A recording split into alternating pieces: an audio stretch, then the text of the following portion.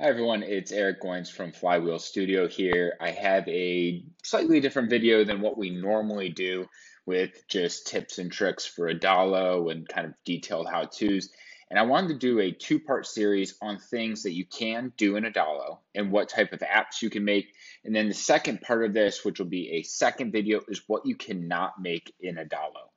So first thing is, this isn't comprehensive, okay? I have seen so many people come to me with new ideas of things that I had not thought of that we can do in Adalo. So by no means is this a fully extensive list. It doesn't mean that your idea doesn't work.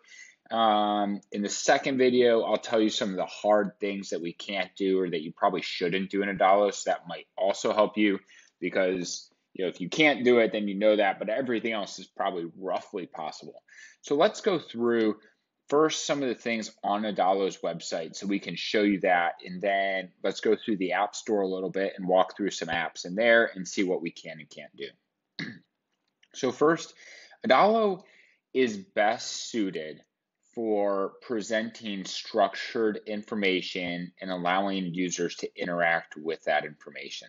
That's kind of the really short version I have for you here. So things like, sharing content where you have a list of content. If you're familiar with Adalo, we present majority of our information in lists, and then we have a details screen after that list screen. So anything that you can put into a list, whether it's projects, events, posts, photos, items for purchase, like this is a restaurant app, it could be workouts, it could be services. All of those are great in Adalo. You can have a list and then you can have somebody check out or interact with that. You can provide details. We can also collaborate across different things and integrate a chat into Adalo. In terms of lists, we can have appointment slots, we can have classes, we can have time slots, bookings. All of that will fit into Adalo, and then you can have people book something and it will become their slot, so to speak, or they can purchase an item. This is collaboration and communication. We can do exercises, again, a list of workouts, or you could have a list of courses that has a list of workouts, that has a list of exercises, and you can break those all down. You can, put in content in terms of images that show the exercises for each workout, all kinds of information that people can interact with and use, but Adalo is not great for things where you're trying to do complex manipulation of information, especially when it's not just information. So I'll get to that more in the second video. But what some of the most common apps we see are right now restaurant apps, and that's just because of COVID. I think that so many restaurants are looking for a mobile first solution that it's probably one of the most common things is to see restaurant apps. The second one is we're getting a lot of local delivery services. Again, with COVID, as people are trying to support restaurants and local businesses, we're getting a lot of apps for deliveries and virtual class bookings and virtual classes and courses. And then we're getting a lot of virtual fitness apps as well. So for personal trainers that have now gone digital and remote, we're seeing a lot of uptake and interest on our end as an agency and as a studio for that type of information or for those type of apps. So let's go to the showcase here. This is a great place for some inspiration, okay? Because it's more detailed and great design. I mean, as you can see with Chara and Smart Dish, there's all kinds of great ideas here. So things like, I don't even know what the Booze app is. But again, so this is something where you are presenting information in a way for users to interact with it, right? So you have a list of booze, then they can click on it and they can, say what the price should be of that. That's a great way to present information and allow users to interact with it.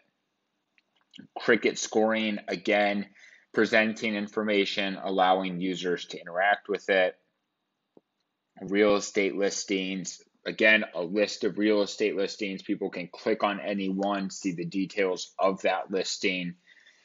Let's see what else is here. Running, we've seen a lot of running apps.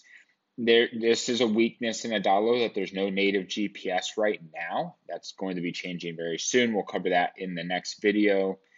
Yeah, it's pretty consistent. I mean, everything that you're seeing here on almost all of these apps is going to be a list function that will take you to a detail screen. Adalo provides you some templates for this. So the appointment app, coaching, ordering, Facebook, you can see all these here. Again, every single one of these you see is going to be a list of items, a list of vibes, a list of products, a list of blog posts, a list of real estate listings. It's always that list in that detail screen. So let's go to the App Store really quick. And this is my my web version. So let's hop in here and we're going to look at some of these and see what you could build. Okay, so you are not going to be making GIFs in Adalo. You probably would not want to do that. You probably could do that with a third-party integration, but I don't think that this is the best application for something like that. Let's see what you could do here. Almost nothing in this entertainment thing. And again, this is in my next video, but entertainment and games is just something you do not want to do in Adalo. Health and fitness, this one looks like something you easily could do. You can put audio in Adalo and have different audio tracks, easy to do. Menstrual period tracker, for sure can do that.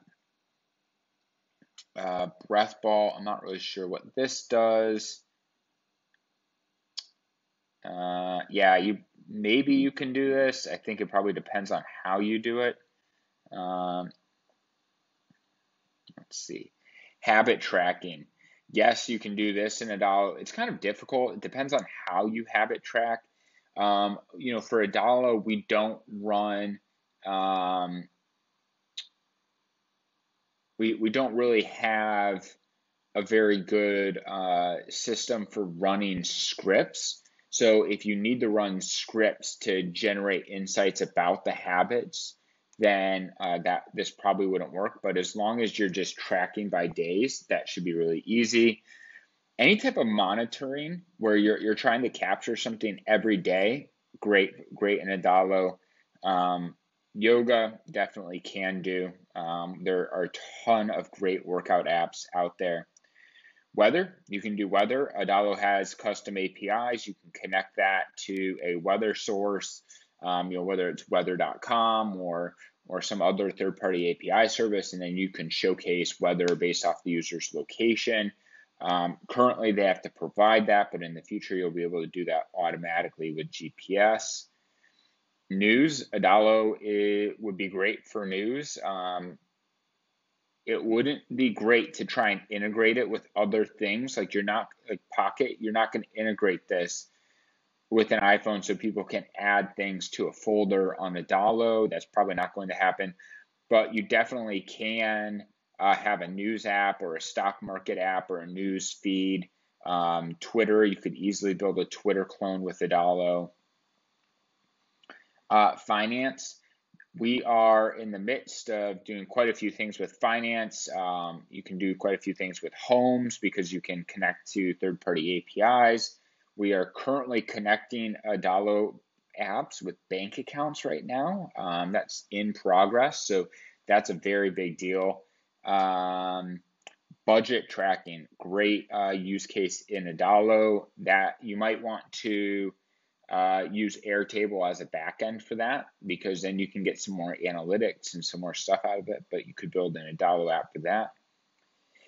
In short, I think, out of the things I see in the App Store, especially amongst the most popular apps, a vast majority of them you could build on Adalo. There are more features and more complexities that might not make sense, but there's only maybe 2 or 3 big areas that I would say don't build that app type on Adalo. So I hope that's really useful. If you have any questions or any other app types you think that we should review, whether you can build it on Adalo, let me know in the comment section below. We also build a ton of these as just clones for our Nodalo course. So if you want to see a clone built, let me know what type of clone you're interested in seeing. And I'll go and I'll try and build it and see if we can build it or not. Usually I can tell you before I even start if it's possible. And then watch out for the second video of this where we go through everything that you cannot build in Adalo, because that's probably just as important. Thanks. Cheers.